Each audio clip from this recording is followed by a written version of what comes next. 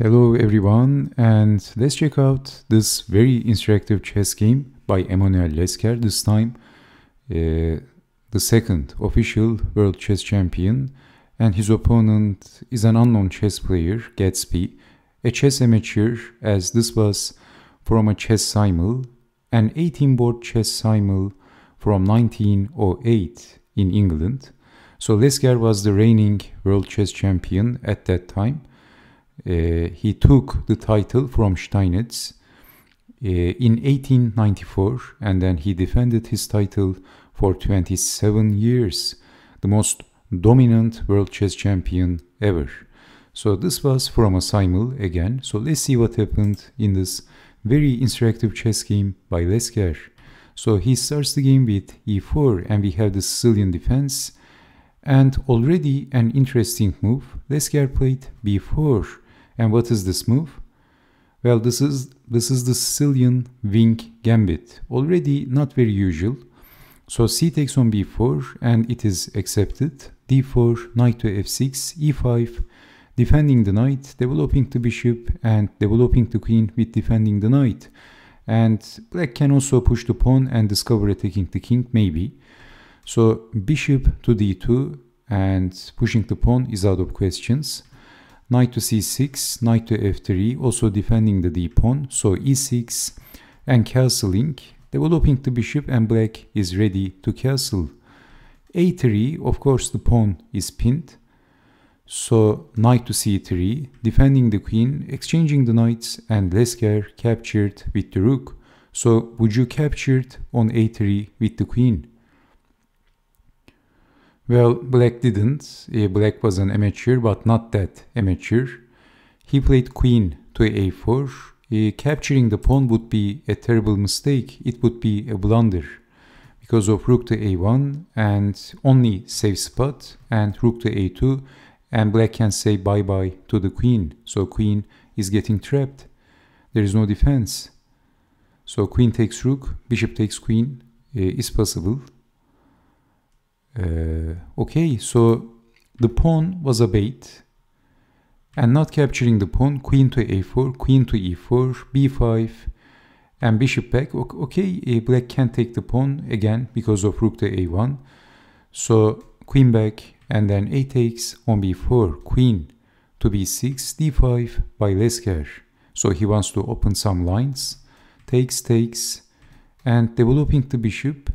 Bishop to e3, defending the queen, and rook over. So Lasker wants to push the pawn. So knight back and simply pushing the pawn. Rook takes, bishop takes, queen takes. This is attacking the rook and also attacking the queen. So defending both of the threats.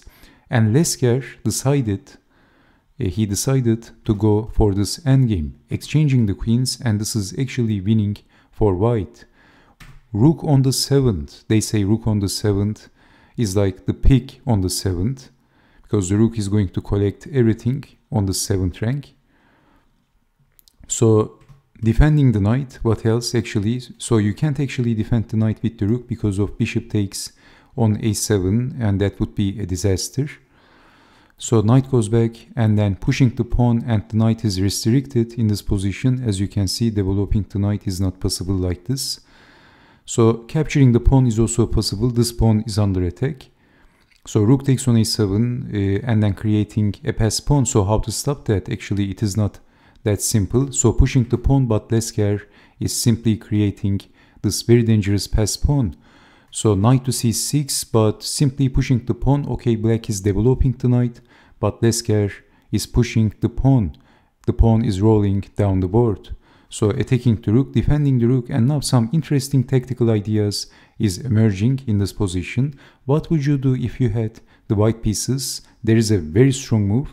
So first, actually, Lasker played rook to c8. So black can't, of course, block with the knight. Black has to block with the bishop, and this move is forced, because if you take the rook, we take back and promote the queen. Okay, so this is the position. I asked that question at the wrong time, I'm sorry. So this is the position. It is white to move and win. White has a very strong move in this position. Some very interesting, beautiful tactical ideas is emerging after this move. What would you do if you had white pieces? So if I give you 5 seconds. Can you guess the next move for white? So let me wait for 5 seconds. If you need, you can also pause the video. Okay, 1, 2, 3, 4, 5. Okay, so I hope you have seen this amazing move by Emanuel Lasker, which was the top engine move. Okay, so this is the move. Bishop to a7 by Lasker, a very beautiful move, and this is a very nice defender elimination move. So knight takes bishop is forced because whatever you do, for example, if moving the rook, we take the rook, promoting the queen. If rook takes rook, we take the rook, promoting the queen. So this is forced, but then simply eliminating the defender and capturing the rook.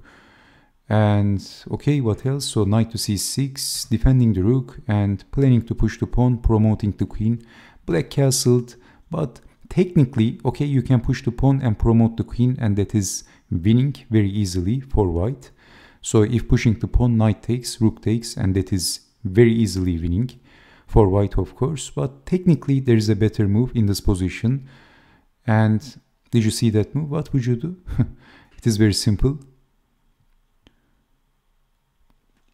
Okay, Emanuel Lasker captured the knight and black resigned. Because of this very simple possible continuation, capturing the rook, eliminating the defender again, and then pushing the pawn and promoting the queen, and white easily wins. So I hope you have seen bishop to a7 and then rook takes knight on c6. Those moves were important to see. Okay, so I hope you have enjoyed watching this chess game, and I hope to see you next time with more beautiful interactive chess games from the chess history. Stay safe, take care, and bye bye.